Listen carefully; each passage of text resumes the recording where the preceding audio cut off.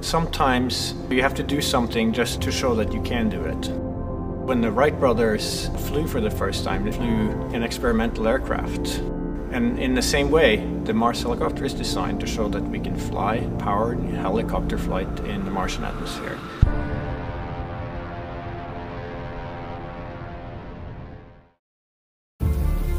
From day one, this was the unwavering dream of our team, to get our helicopter launched to Mars so that we can get that opportunity to do the very first rotorcraft flight test in the actual environment of Mars.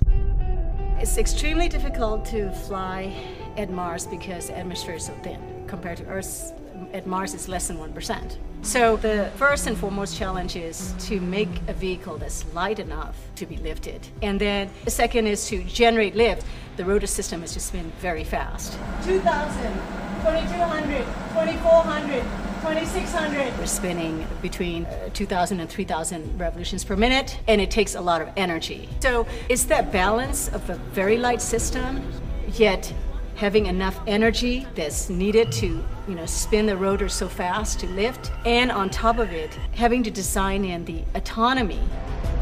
It has to be fully autonomous from the time it takes off to the time it lands. What we do on the ground is we plan the flights, and so we determine from here where we want the helicopter to go. Our experiment window is 30 Martian days. So we have planned up to 5 flights of incremental difficulty.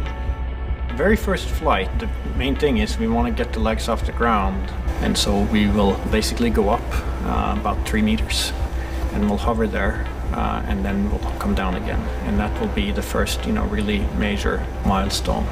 Most of our flights will be at the 3 to 5 meter height. We will be going horizontally again at a few meters per second, probably go out 50, 70 meters and come back. In successive flights, we'll probably push that further, try to go further.